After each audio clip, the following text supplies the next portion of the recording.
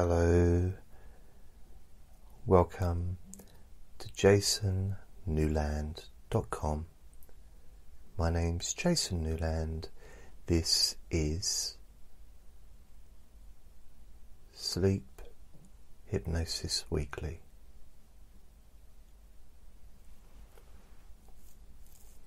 Please only listen when you can safely close your eyes. I hope you're well.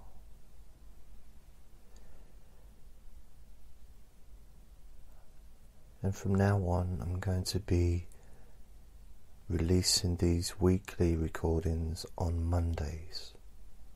Every Monday. Because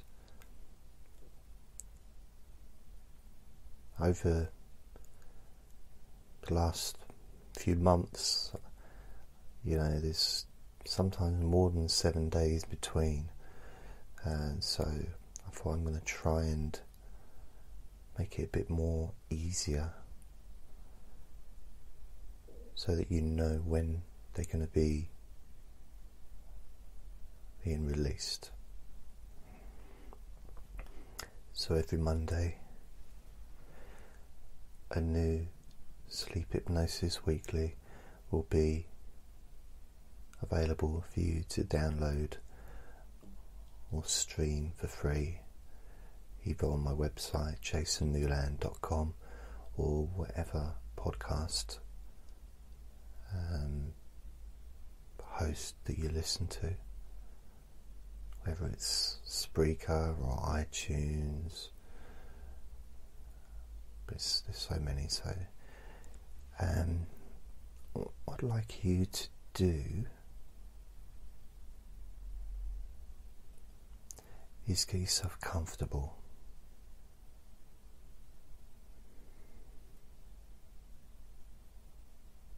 And I realised that there's a possibility that you may find that you're listening to this because of perhaps problems with getting comfortable. Because maybe your mind has a habit of overworking itself.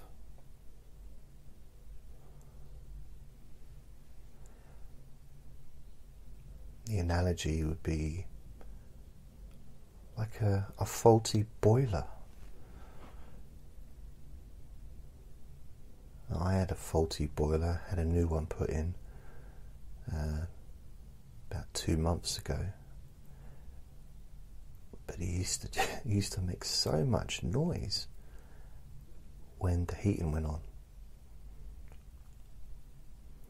and during the summer, whenever I had the heating turned off, whenever I turned the hot water on, the heating would come on. So that analogy there is when you go to sleep, you don't need your brain switching on and starting to think. Just like in July, when I was running a bath, I didn't need the whole flat to be warm when it's 80 degrees outside.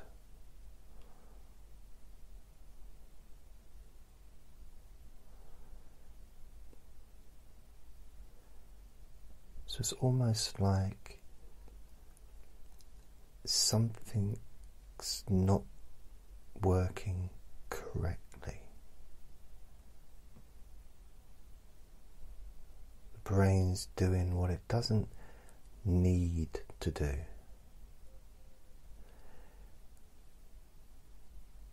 And there may be a reason for this. Well, there's always going to be a reason, but there might be a reason that we can discover, but we may not need to discover it. But it's just an idea that perhaps in the past, this was the time when you think.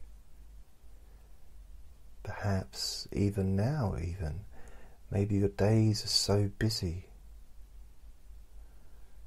Perhaps you've got a busy job, very busy day life, maybe children, grandchildren, parents, caring for someone, exams, maybe, some kind of illness, other illness that you're dealing with. And perhaps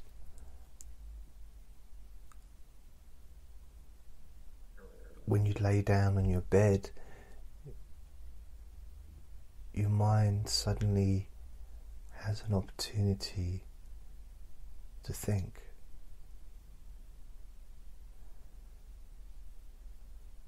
Yet it's at an inappropriate time for you because you want to go to sleep.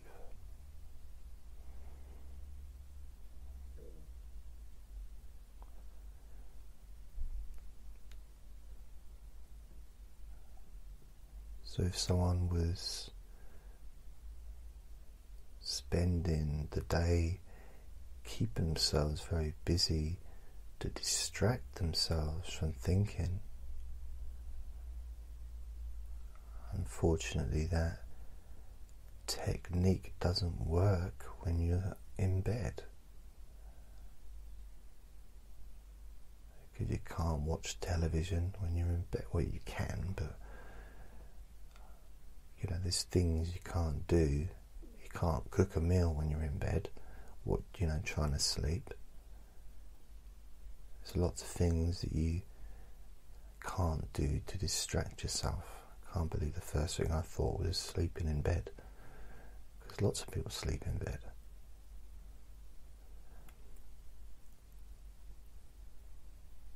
But this isn't the time to distract yourself.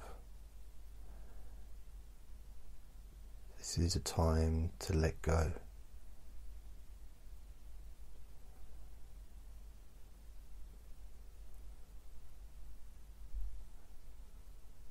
So one suggestion is maybe take maybe half an hour a day where you can think. And a good way of doing that is to meditate, because thinking just happens automatically when you perhaps try to not think, or when you decide you're just going to sit there and think about nothing. Lots and lots of thoughts will come and go.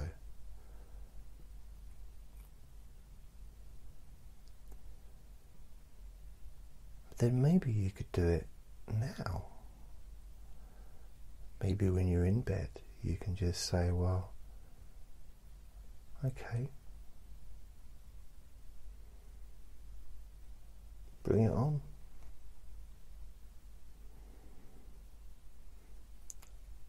Let the thoughts come, but I'm not going to hold on to them. I'm not going to go on a ride with them. So when one thought comes, I'm not going to allow that to just lead on to another one and another one, and before you know it, you're thinking about something completely different. Instead, you can do lots of different things. For this situation, we can number the thoughts. Just counting. 1, 2, 3, 4, and so on. So every time you have a thought. It can be absolutely anything, including an internal commentary on what you're doing.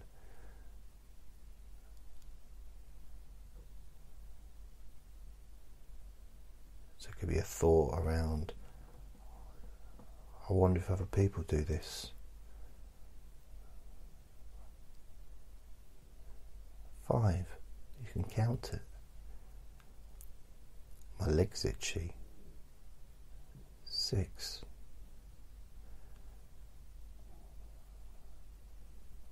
I wonder what the time is. 7.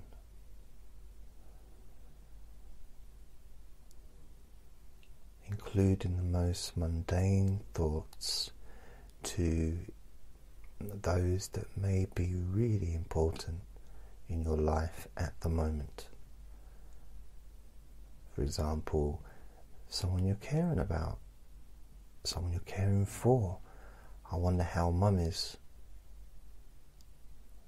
8.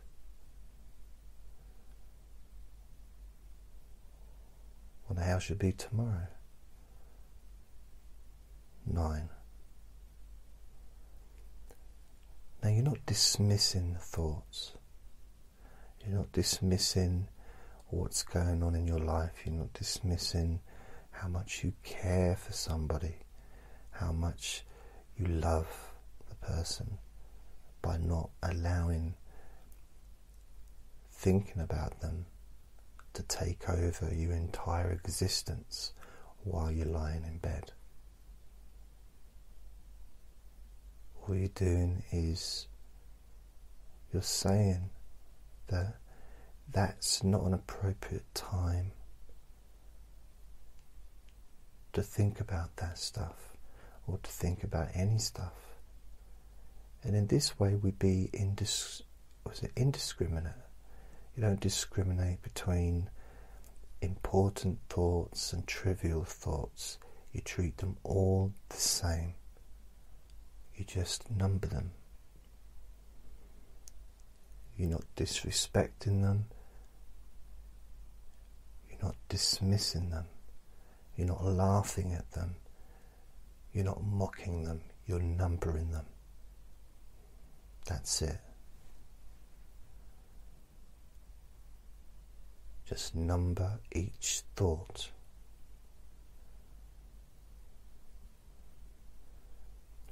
And if you lose track of what number you're at, just start again.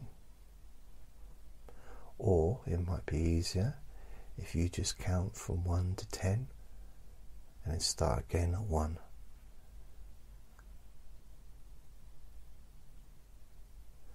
Or if it might make it more familiar for those to listen to these recordings regularly, to count down.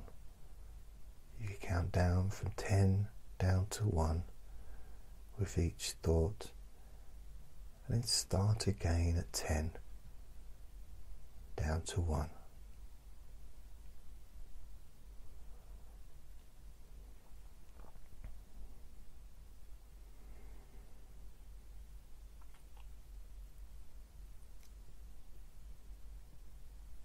Because everybody has thoughts when they're lying in bed. Even if it's simply, oh, this is nice. I'm so glad it's the end of the day. I'm glad that day's gone. That was a tough one. I'm just glad it's gone. Another new day tomorrow. I need this rest.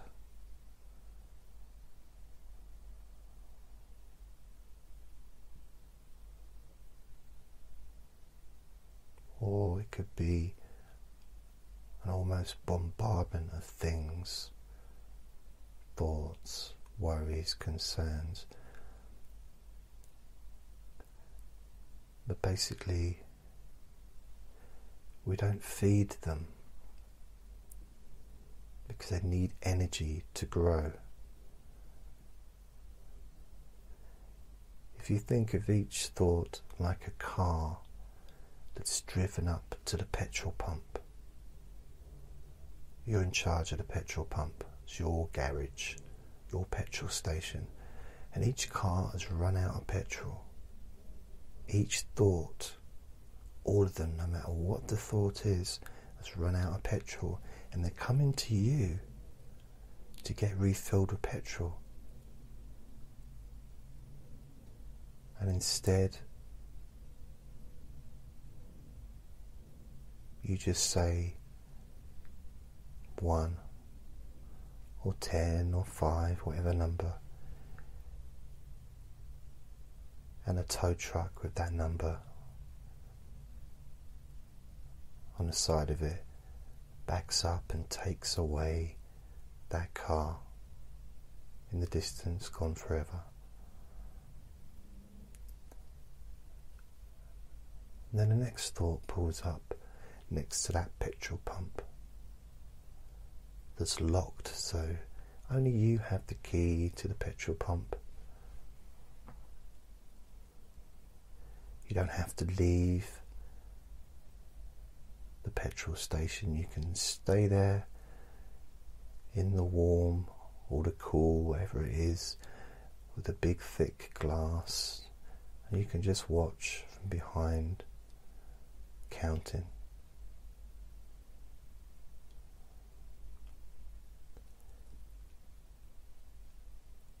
And just like in reality, when a petrol station's run out of petrol, to start with there'll be a big queue, because people don't know. 12 cars back, they don't know that there's no petrol. The only person that knows there's no petrol is the one that's at the petrol pump at that moment. But word starts to spread, and eventually you get less and less cars pulling in. The queue stops. No longer a queue, just individual cars may pull up. And perhaps, if you wanted to, which would make sense, you put a sign up. I'm sleeping.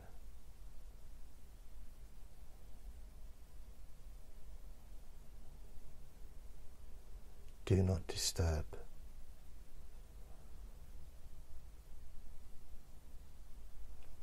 No more petrol here. Pump's empty.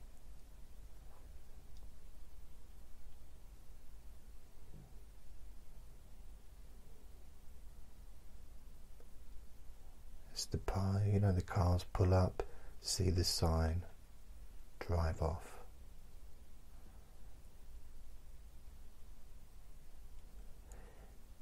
And that counting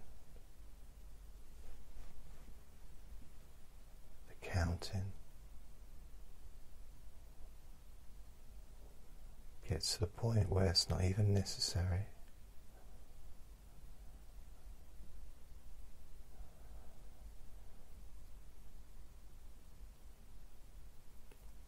Because the thoughts that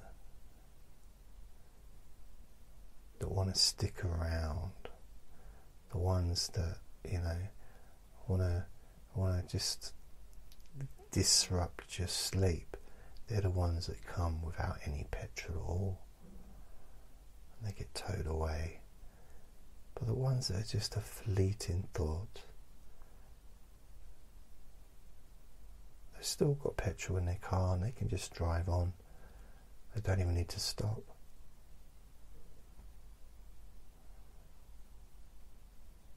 Or they can just drive up to the petrol pump, see the sign and just move on.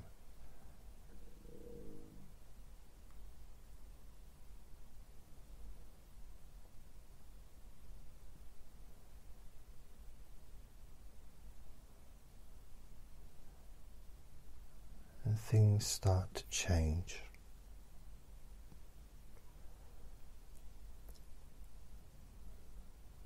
The way you feel starts to change.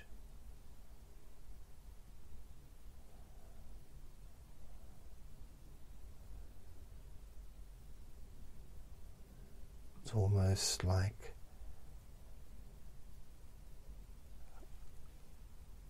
a river that was blocked by fallen trees. That was almost causing a flood on one side of the river, going up an embankment, causing problems for people. Now you've cleared those trees so that the river can flow naturally and normally, flow steadily.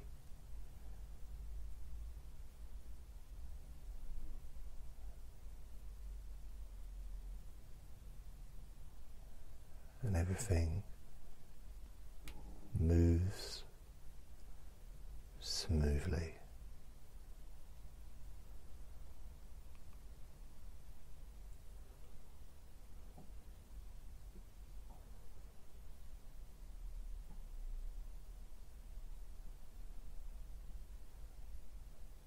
Everything moves smoothly.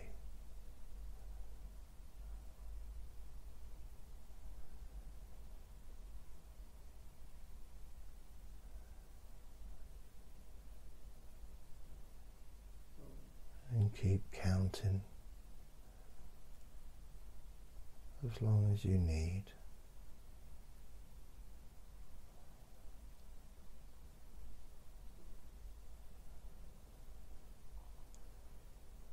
Until you drift into a deep sleep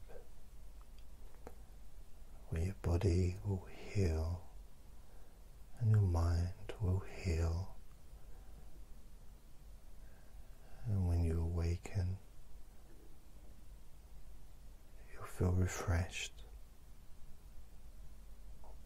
you feel as if something's changed. And when you think about going to bed tonight or the next day, you won't dread it, you won't be concerned about anything. If anything, you may look forward to playing this game again, where you've taken control and given yourself permission to sleep, to slow the mind and sleep.